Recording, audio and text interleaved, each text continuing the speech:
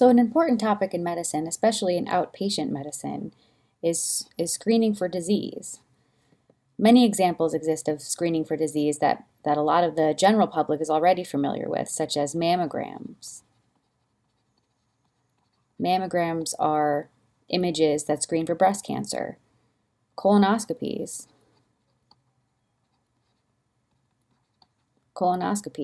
Those are procedures screening for colon cancer. Sometimes we do lab tests, like checking the cholesterol.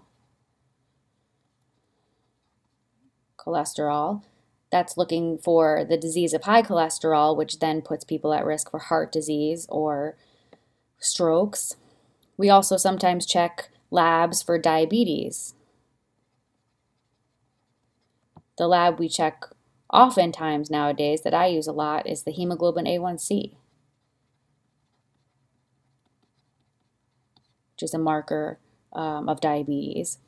Now, sometimes we also use questions, surveys, to administer to people who are at risk for something to get a sense of what the likelihood is of them having a particular disease. One of the examples of that would be the Beck Depression Inventory.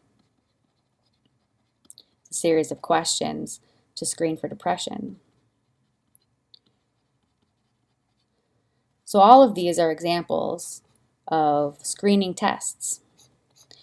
Now, one question that we should ask is, what makes a test a good screening test? What kind of qualities in a test are we looking for? What do we evaluate to decide and say, hey, this is a good enough test to apply to the public or to apply to a group of people? Now, there's a way to think about this. So a good screening test needs to have the ability to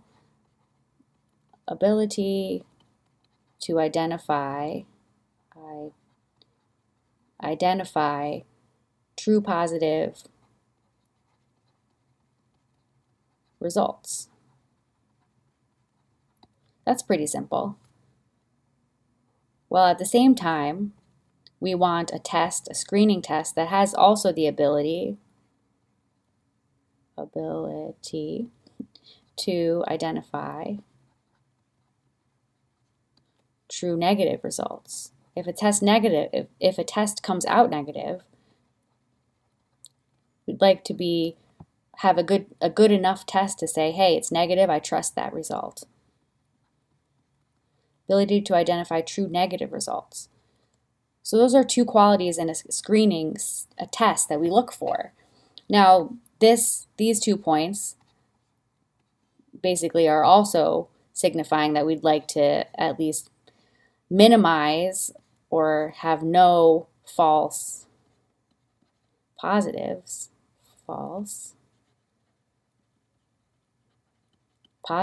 And we'd also, of course, like to minimize or have no false negatives.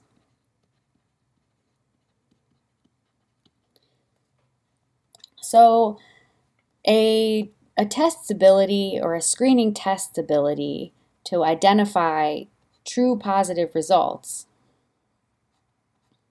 is called its sensitivity.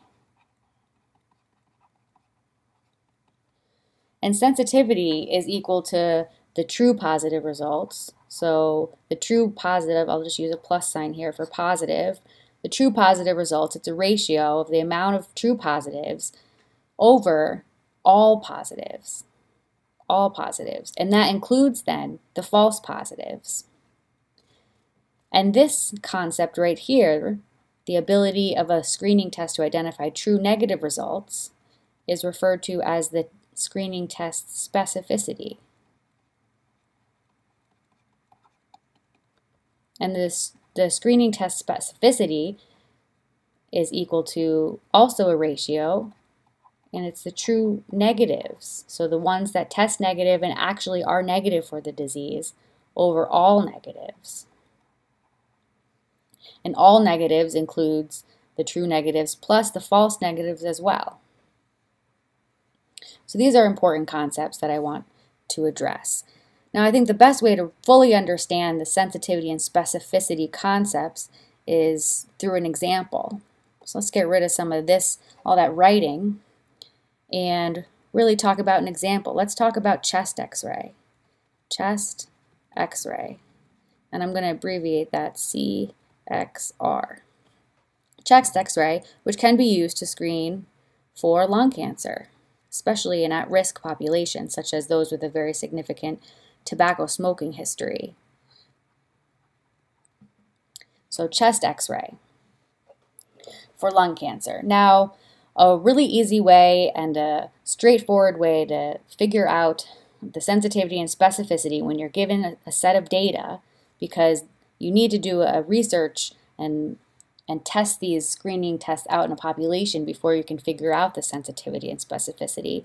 So we use this 2x2 table to organize our thoughts, to organize how the numbers really just pan out when you're doing putting in place a screening test. So chest x-ray for lung cancer. Let's say we have, I'm going to put 26,000 people. We are testing 26,000 people, okay? That's why I'm going to put this number down here so we don't forget. Now here in this 2x2 table, this side, this left side here, is going to be the testing. This up here is going to be the disease.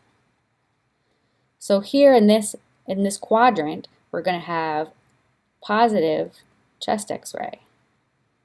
Here we're going to have negative chest x-ray.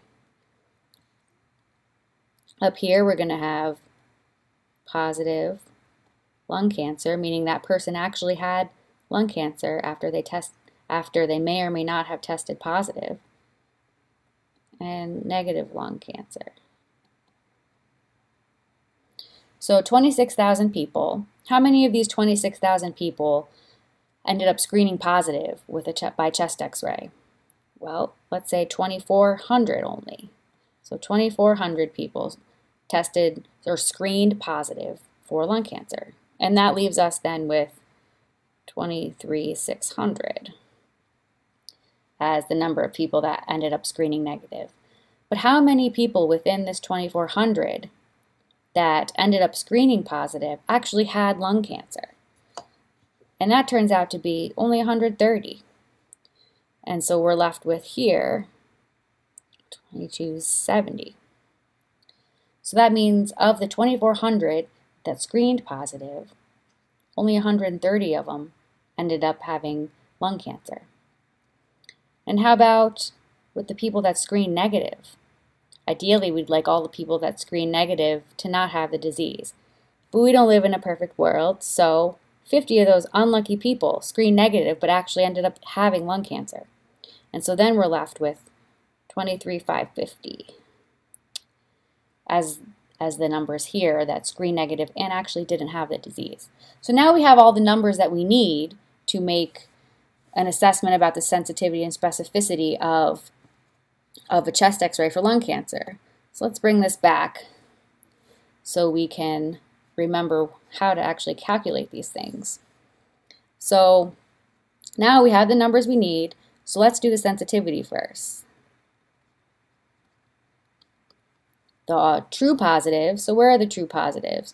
Screen positive actually had the disease, 130. 130 over, now what are the all positives? Well, the all positives are both of these together, and that's 180. So 180. So 130 over 180 equals about 72%. So that's about 72% sensitive, the chest x-ray for lung cancer. Now let's go over the specificity. Specificity. So the specificity, true negatives. Where are our true negatives here? Lung cancer negative, chest x-ray negative. All these people, those were true negatives. 23,550. And how about all negatives? Well, all negatives are going to be that whole number. And that's going to be, we add those two together, we end up with 25,820. And so here's our ratio of this to get the specificity. And that ends up being about 91%. So now, someone says, hey, I want to get a chest x-ray to screen for lung cancer. How good is that test in finding lung cancer? And you can say, well, it has a sensitivity of 72% and a specificity of 91%. And now that's part of the language that we can use in discussing screening tests for screening for disease.